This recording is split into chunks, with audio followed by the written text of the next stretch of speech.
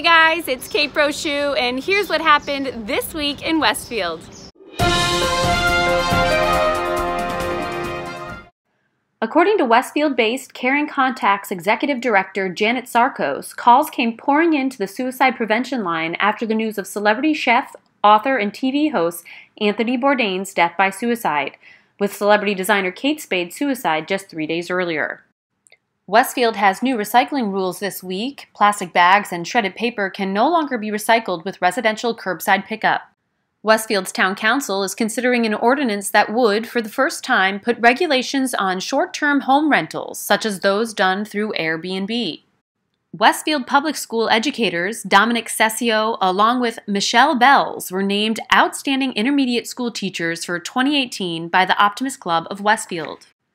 Google dedicated its homepage doodle on Thursday to Westfield native Dr. Virginia Apgar on what would have been her 109th birthday.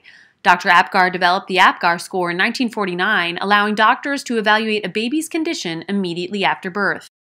Make sure to check out our TAPinto Westfield photo gallery of Westfield High School students' prom photos.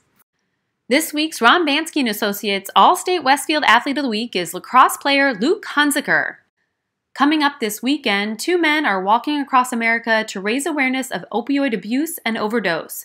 They invite members of the community to join in a ceremonial walk from Bavella's to Town Hall on Saturday. And on Sunday morning, head to downtown Westfield for Yoga on Quimby with free outdoor yoga lessons and more for the whole family. Then take a stroll to Mindawaskin Park for Art in the Park, where you can watch artists at work and create something for yourself.